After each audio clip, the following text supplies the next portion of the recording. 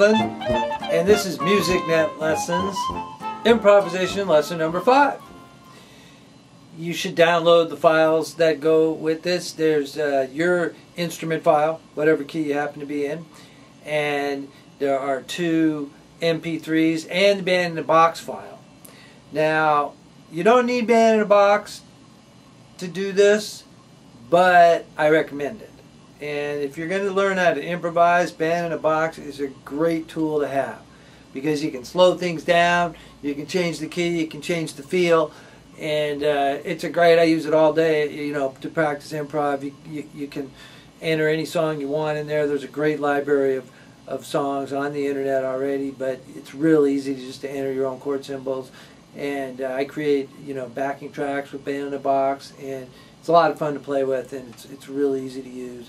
So I recommend it, but you don't need it, because I got 2 MP3 files for you to play along with.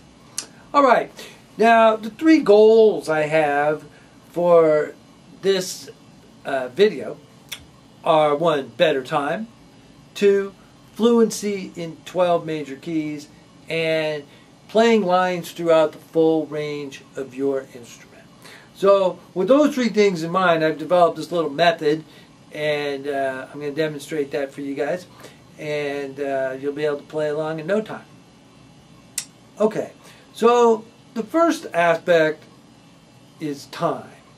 Now, I first got, of course, time is always a concern of the jazz musician, having good time, but I really got turned on to the whole time thing by playing a gig with the trumpet player Carl Saunders, and he said to me, I don't have perfect pitch, but I have perfect time. Now, when I first heard that, I wasn't sure what he meant by that. But after hearing him play for a couple days, I realized what he was talking about.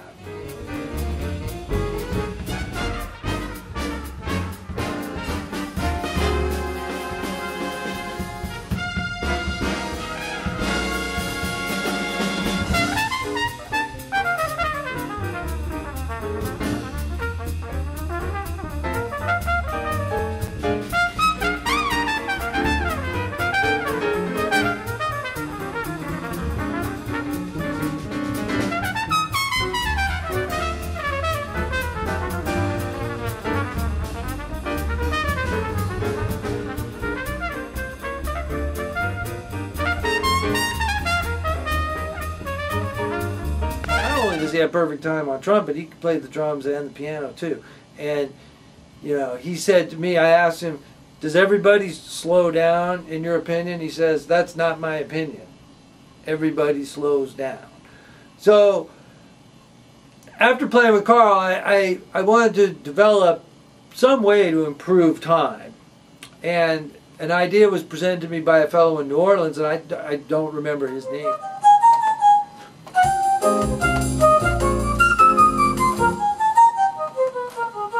Okay, so you probably went through track 1 and you did pretty good. You're ready for track 2. It's the same thing, really. It's just faster, and this time it's swing.